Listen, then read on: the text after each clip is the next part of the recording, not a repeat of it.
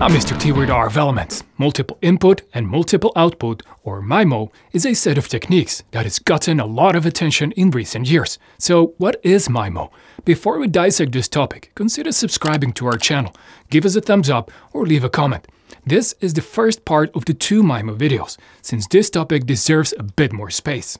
Consider an example of a single input, single output link with a one-channel radio connected to a single polarization antenna transmitting RF signal to the same setup at the receiving side. The received signal is not only the one arriving through the line of sight.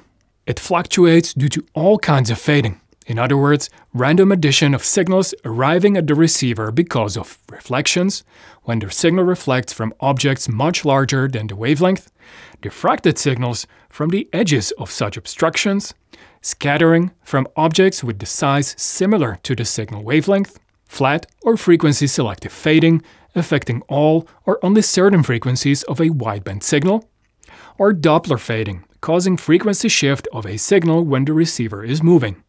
All these fading components can severely affect the quality and reliability of a wireless communication system. MIMO is a set of techniques used to diminish the fading effects and improve throughput capacity, coverage, and reliability of a wireless link.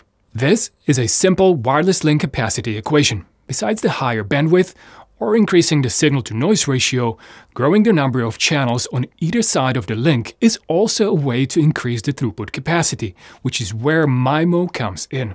Increasing the number of antennas on either or both sides of a wireless link creates multiple possible paths for the signal to arrive at the receiver.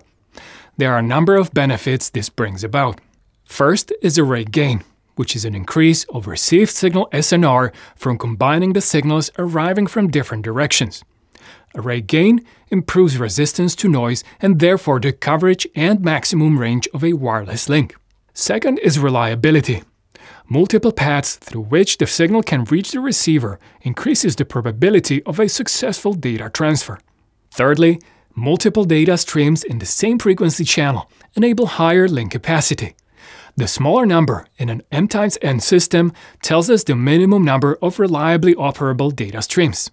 In wireless internet service provider networks, it is common to leverage 2 independent data streams on each end of a link separated by antenna polarization. This effectively doubles the link capacity despite both polarizations of an antenna use the same frequency. If you enjoy our videos, consider subscribing to our channel, leave a comment or give us a thumbs up, or check out some other Inside Wireless videos.